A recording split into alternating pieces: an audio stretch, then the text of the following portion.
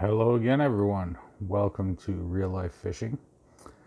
So, I realize it's been a while since I've done a video, and yet again, a lot of friends are giving me crap. Hey, where have you been? What are you doing?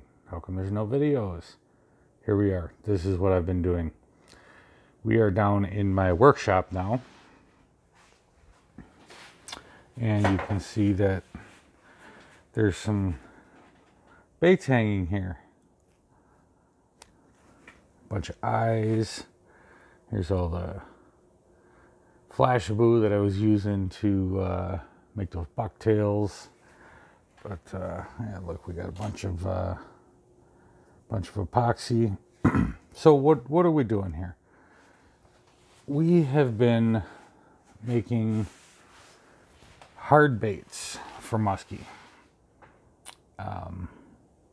Currently working on some 7-inch perch, kind of a crankbait.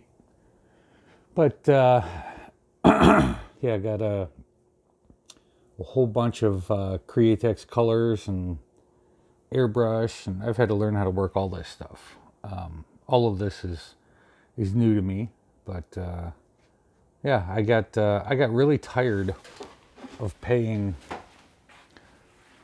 $25 and $30 for plastic lures that just end up like this. I don't know if you can see that in the video, but you know, that's actually a groove that's worn into the back of this bait from the hooks, because they're just cheap plastic, you know, whatever. That's nonsense as far as I'm concerned. I mean, spending that kind of, I mean, don't get me wrong, it's a nice bait, it catches fish, right? But in terms of quality, you know, $25 or $30 for something that, you know, you get grooves in and it gets all beat up. I mean, that's not the reason that I started that bait. There was another one that I paid $30 for, and 10 casts in and the paint was flaking off already. And I was just like, that's it, this is horse shit. I'm building my own baits. So I started doing that, and it turns out it's not quite as easy as I thought it would be. But here's a bunch of stuff I'm working on. So, you know, these start as just a board, right? I got a couple of boards there in the corner. But so cut those down to size on trusty old bandsaw, and then hit them with the belt sander a little to get them to be the right shape. And you end up with something that's about this shape here.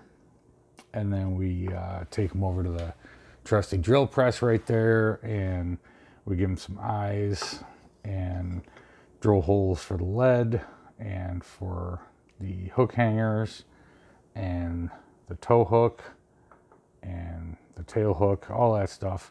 Drill all those holes, and then I was rounding them off manually with a pocket knife or a chisel and a bunch of sandpaper. So here's one of those examples. You know, pretty nice looking, right? And the ones that I'll show you that are over with the epoxy curing in them here, those I did by hand as well. But yeah, so the problem with this one is I didn't have a drill press yet. So look at that. That hole's pretty centered, right? Yeah, well, hopefully you can see this. There's the other end of that hole. Talk about crooked. So this blank is garbage. You know, it's already got the lead in it. You know, it's weighted. This would have been a good one to finish up, but no, it's trash. So anyway, after carving the last batch of 8 by hand and sandpapering them down and everything else, that was just entirely too slow. Couldn't deal with it. Way too slow.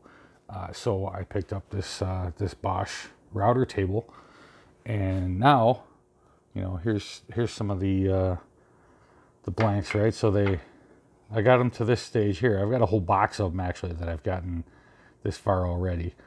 You know, holes and all, everything's all drilled on them. And then I just fire up this this router table, and they come out of the router table like this. They still need some sandpaper work, but this is way faster than rounding off those edges with sandpaper or with a chisel or a pocket knife, or, you know, how I was doing it before. And it's still pretty manual. I mean, this is not a motorized or you know, robotic fed, you know, router table here. So I still have to feed all these things through by hand, and there's some variation between them in terms of, you know, exactly where that round over happens on the back. You know, if we take a look at a couple of these, you can see a few spots that are wider than others, and then some of these, you know, I've got kind of a lip on there. I had the router edge standing up a little too high, right? So that's got to be knocked down. A few different things, but I picked up another router bit today. So hopefully this one will do a little bit better job for me. I was using a 1/4 inch radius as a 5/16, so we're gonna try that out. See if that does a better job at, you know, not having this edge on there. But yeah, anyway, I've got a whole box of these things here that I've already gotten cut down that far. So we'll take a look here. So yeah, I'm using a Bosch router table, and then this is just a belt sander from Harbor Freight. It works fine. Don't let anybody tell you different. I had a cheaper bandsaw. I got a little bit nicer one. So this is a Rikon 10 inch. I've got a few different blades for it. It does come with a fence, which is nice. So here's the fence for it. Fence just slides right on like so. And now you've got a fence. Got a couple of blades for it. And then I picked up this drill press here. Nothing fancy, got it at the local big box, but it works pretty well. So here's the 3 baits that we've got. And this is my epoxy drying rig. This is just a barbecue rotisserie that I got from Amazon. So it just sits here and spins these things while the epoxy cures. And they're about due for another layer of epoxy, so I need to get off of this video and get to work on that. But I wanted to show you guys what I've been up to. Yeah, so there's the 3 baits that have come out of that batch of 8 so far. I'm not entirely pleased with this lure turner.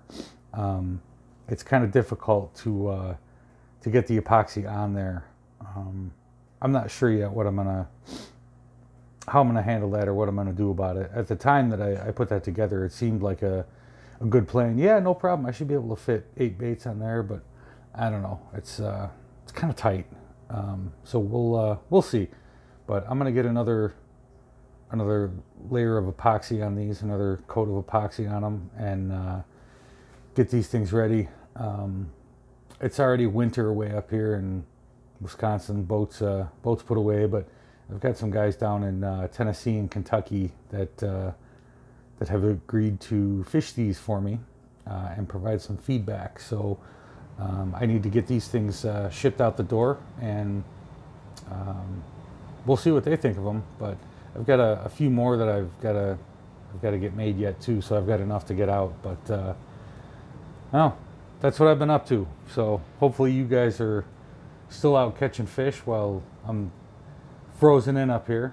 But yeah, we'll make some videos in a little more detail coming up here about how I've been making these baits. But first I'd like to get a little more practice under my belt. I don't quite feel that I'm good enough yet to be teaching anybody how to do this. I'm still struggling figuring some of it out on my own. So, but that's what I've been up to.